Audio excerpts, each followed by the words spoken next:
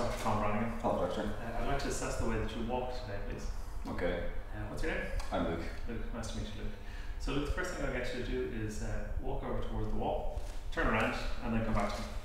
Assess the patient's gait from the perspective of balance, rate of walking, how they hold their arms and legs, presence of any recognizable gait disorders such as hemiplegia, spastic paraparesis, shuffling gait, ataxic gait, foot drop, Trendelenburg, or the waddling gait of proximal myopathy.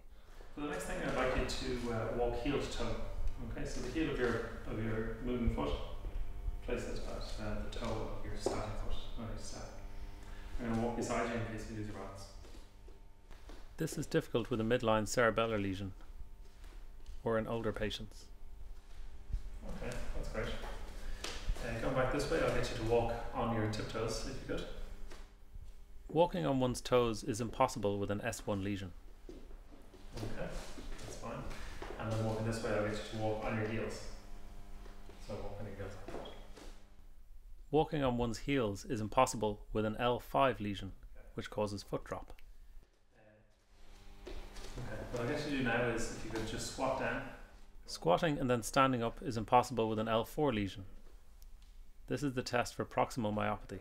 And for the last thing then, I'll get you to put your 2 feet together. And I'm going to put my arms here just in case you start to lose your balance. And now I'd like you to close your eyes. This is Romberg's test and can have a few different endpoints. A patient with truncal ataxia will have a tendency to fall backwards due to a midline cerebellar lesion. Inability to stand with feet together, regardless of whether eyes are open or closed, is due to cerebellar or vestibular dysfunction. With eyes closed, a small amount of sway is normal. If the patient sways to the point of falling over, this suggests abnormal proprioception is causing a sensory ataxia. Okay, Luke, that's everything.